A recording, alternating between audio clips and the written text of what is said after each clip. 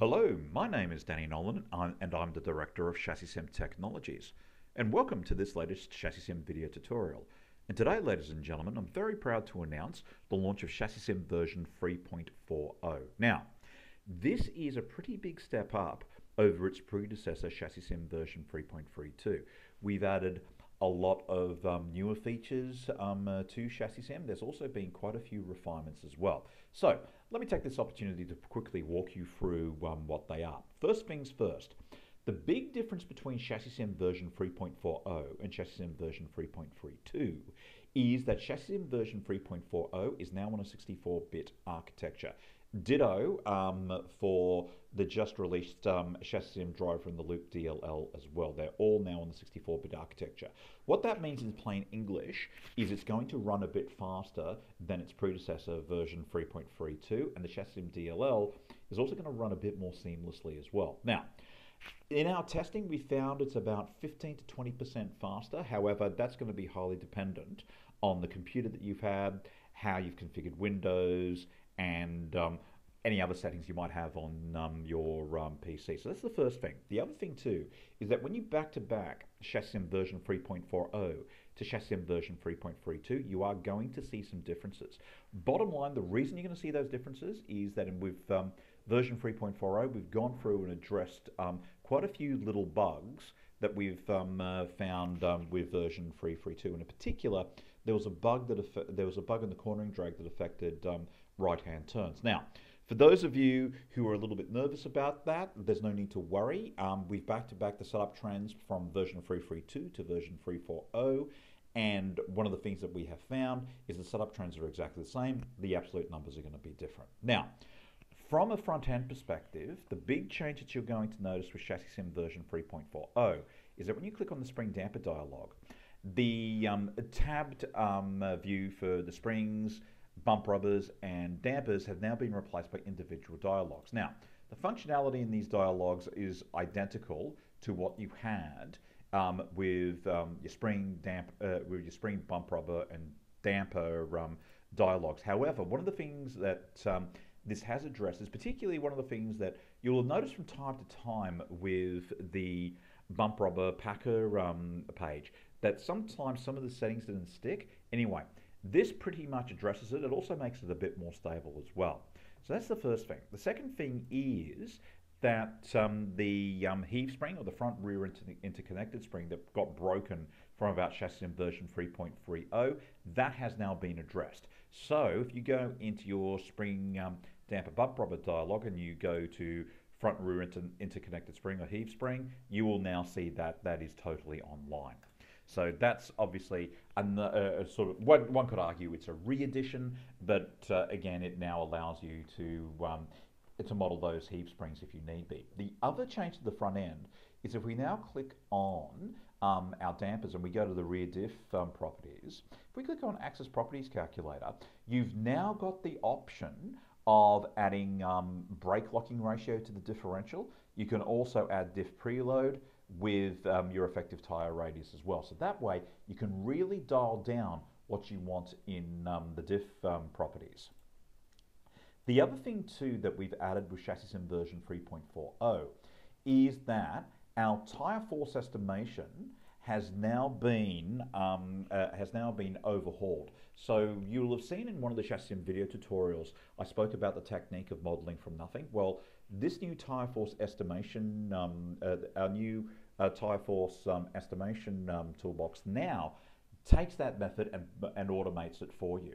So pretty much what you do, like with the tire force modeling, you go through, you create a curvature file, a bump profile, you load in your altitude road camber file, you load in your monster file, and the big thing that you're going to be playing with here is the understeer factor to dial in the amount of steer effort that you'll do. Now, one note I do want to make: I would still very closely study that tire modeling from nothing, because what it does, it gives you, number one, a great backstory, but we're also going to keep teaching it in the boot camps as well, because from time to time you're going to get some outliers where you've actually got to use your head, where the whole point of the tire force estimation is to allow you to get going with a rough rule of thumb and get going pretty quickly. So this is pretty much where this fits into the food chain.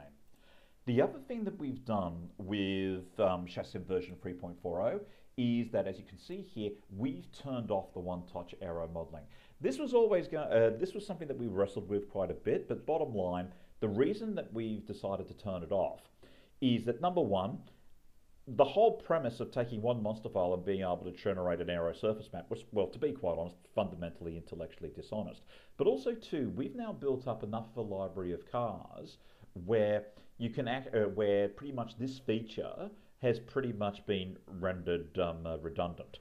The other thing that we've also done, and this has been long overdue as well, is in the edit circuit altitude box. If we click on generate circuit altitude road camber, we've also turned off that feature as well. And the reason we've turned it off is that if we go to circuit, edit circuit altitude road camber, edit current circuit altitude road camber, effectively that feature has been made redundant by the addition of AZ in the monster file and combining that with altitude GPS. And that's the reason that that feature has been discontinued.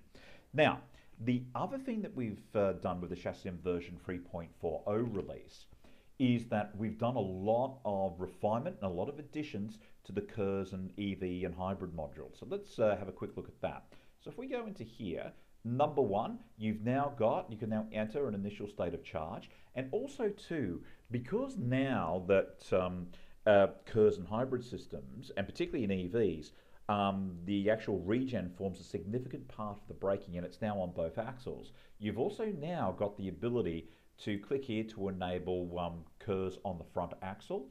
And the other thing that you've got is click here to prioritize KERS and regen braking over mechanical braking. So for those of you who are in a position of designing drive-by-wire braking systems and you're using a significant amount of regen, you've now got the ability to really explore where that crossover point between, okay, this is the braking I can expect out of my KERS hybrid EV regen system, and this is what I need to do with my mechanical braking system. The other thing that we've also done is we've done quite a few refinements to the regen algorithm as well, to basically really nail down what you can do under braking as well, and the testing for that has actually worked out really, really well. So that's another great addition that you'll have with ChassisSim version 3.40. Now, the other two really big additions for ChassisSim version 3.40 is the fact that ChassisSim now interfaces with third-party DLLs for both aero, engine, and suspension geometry. The other thing too is that the ChassisSim driver-in-the-loop DLL can now be called by third-party software such as MATLAB. Now, we've been working on that with some pretty heavy hitters. Now, there's going to be some announcements about that in the next couple of months, so I'm going to ask you to stay tuned for that.